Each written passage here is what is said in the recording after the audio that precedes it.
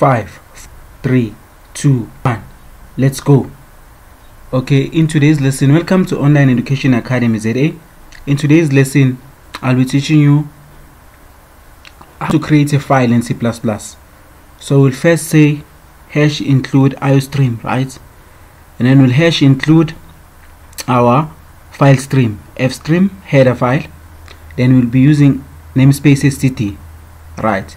So inside main, we'll say fstream, and then we'll name our fstream create a file, because we are creating a file now, right? We'll say create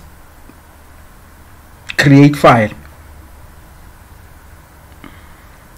right?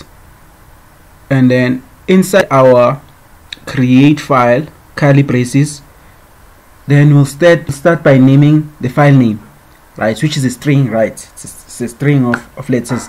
That's why we're using the double quotation mark. So I'll use my name, so it will be bongane.txt, right? So the name of the file will be bongane.txt, and then after that, after creating that file, then we'll specify the opening. We want to open it in input iOS in, and then an iOS output, right?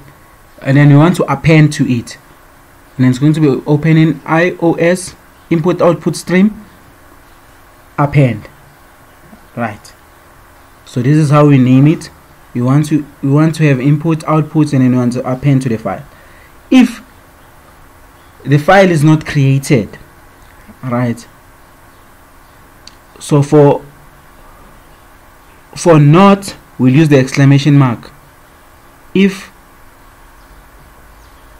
created file dot is open, is underscore open. So if the file does not open, right, if the created file does not open, this is what this the if statement stands for. If it does not open, this is what we must output, right? Use my first name and last name. So if the file does not open, then this is what we must specify. Going to see out error while opening the file, error while opening the file, right? So that's what we're going to output on screen. There was an error while trying to open the file, right? So that's going to be the end of our line of code. And then in the next line, then we'll try, okay, let's delete this one because it was already created here. We have to first delete it, that bongane.txt. I've already created it in a previous tutorial, so now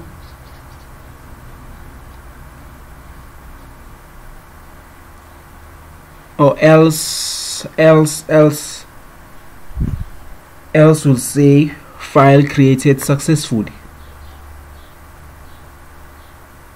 file successful or file opened successfully, and because now you can open the file opened successfully,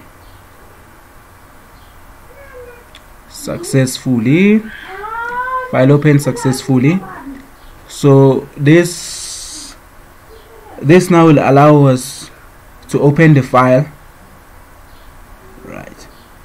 The file will be created, and we can open that notepad. We can open it by using notepad. So we build it. Hopefully we don't have any errors.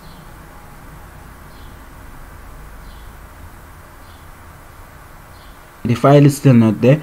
We have to run the code. When you run it now, it's going to say, so file opened successfully. So we have successfully created the file. Let's bongane.txt now. Then when you go inside the file, now bongane.txt is a file that exists.